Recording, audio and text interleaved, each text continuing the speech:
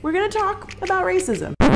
According to MTV's Francesca Ramsey, it's impossible for black people to be racist. Ramsey claims that the dictionary definition of racism, the hatred or intolerance of another race, isn't the true meaning of racism. Because it's just the dictionary. Really? Isn't that convenient? So it's okay for social justice warriors to claim, just look at the dictionary definition when it comes to feminism. All you morons who are too f***ing stupid to look up the definition of feminism. With no mention of the fact that radical feminism, in practice, has virtually nothing to do with the dictionary definition of feminism, but suddenly different rules apply when you're talking about racism. Ramsey says black people can't be racist towards white people, only prejudiced. Reverse racism is not a thing. First off, that has no legal basis whatsoever. According to the 1968 Civil Rights Act and the 1994 Violent Crime Control and Law Enforcement Act, a racially motivated hate crime carries the same punishment no matter the race of the perpetrator or the victim. Secondly, she claims it's only racism if it's backed by a major institution. But when a person of color discriminates or stereotypes a white person because of their race,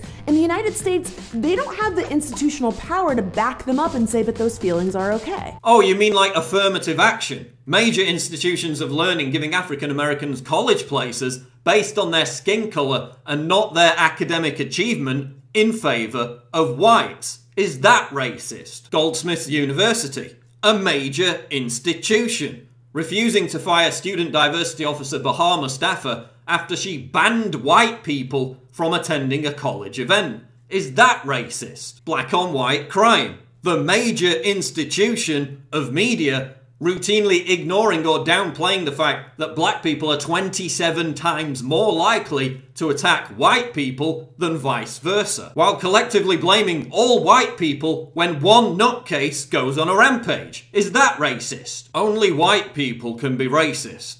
Really? Black people are racist, or the most racist people than any other race on this planet. Was it not racist when Bryce Williams shot dead Alison Parker live on air in order to create what he called a race war? Was it not racist when a gang of black radicals called for lynching whites and killing cops just days before Deputy Darren Goforth was gunned down in cold blood? Was it not racist when the major institution of media refused to identify the suspect as black? Was it not racist when a black couple beat this white woman while yelling, "Wrong hood, bitch"? Bitch, wrong hood, bitch. Wrong hood, bitch. Wrong hood, bitch. Is it not racist for the major institution, which is MTV, to endlessly make TV shows and YouTube videos lecturing white people about how racist they are? Seriously, this channel is called MTV News. Music, television, news. Yet over half of the previous 24 videos have been about racism. Plus, it's completely inaccurate to claim that only major institutions wield power in today's society. Twitter outrage mobs wield huge power. We see them getting people fired and destroying people's lives all the time. And almost every time that happens, it's white people being publicly shamed for saying something politically incorrect. Good people can unintentionally say and do racist things. But not if you're killing white people to try and start a race war. No, that's not racist at all, is it? Or just wind up supporting racist institutions and practices without even realizing it. Oh, you mean like Black Lives Matter, right? Supporters of which routinely call for murdering white people. So do you agree with Malcolm X that white people should be killed? Is that why you're here? You damn right I do! So yeah, you do need to die. Colorblindness is not gonna fix racism. It's a good idea in theory, but ignoring race is not gonna solve racism.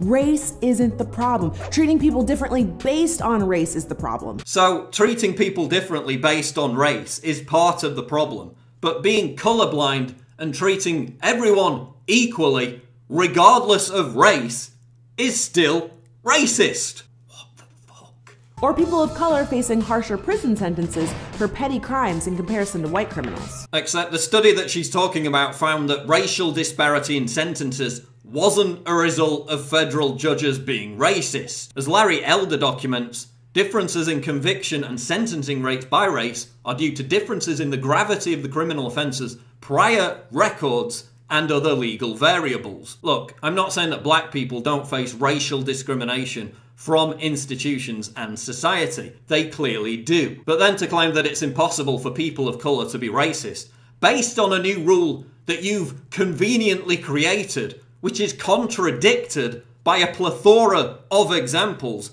is patently stupid. This video again illustrates how social justice warriors don't believe in equality. Treating a black person the same way you treat a white person is not good enough. You're still racist. And even if you're not intentionally being racist, and you're not aware of the fact that social justice warriors think that merely being born white is racist, and that you just want to see all humans as one race, you're still racist. Prejudice and racism aren't the same thing. So yeah, you do need to die. Check me out on Twitter at PrisonPlanet. Subscribe to the channel. I'm Paul Joseph Watson for Infowars.com.